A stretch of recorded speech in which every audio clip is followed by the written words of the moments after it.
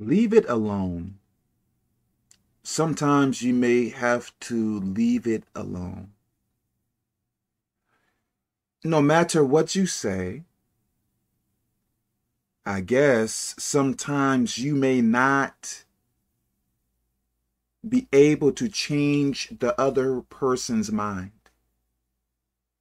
There may be a disagreement, and there is a difference in opinions.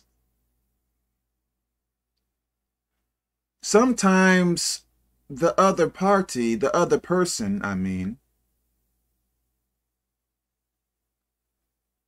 may not see what you see, may not know what you know. They may be in ignorance.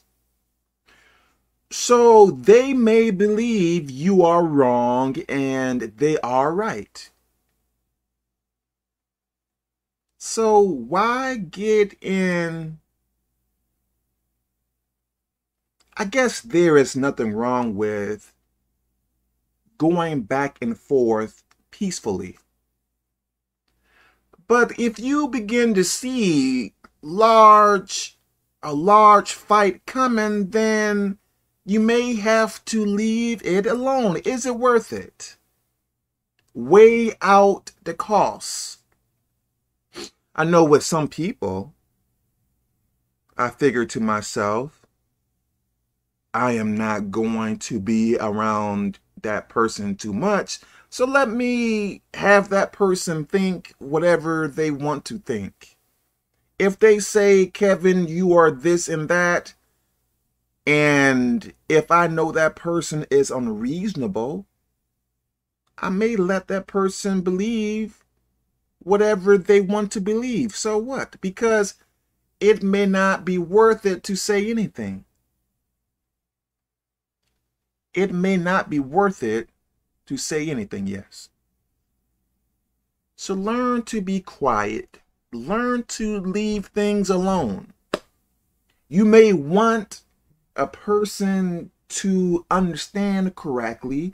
You may want a person to not twist your words in their mind, I guess I can say.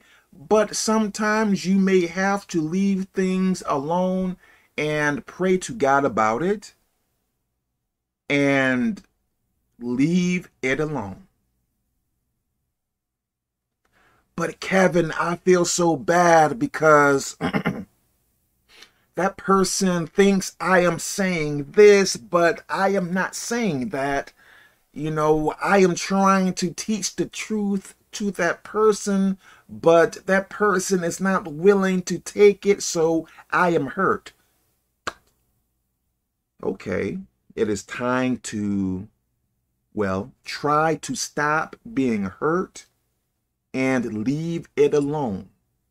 Pray to God for that person to understand the truth.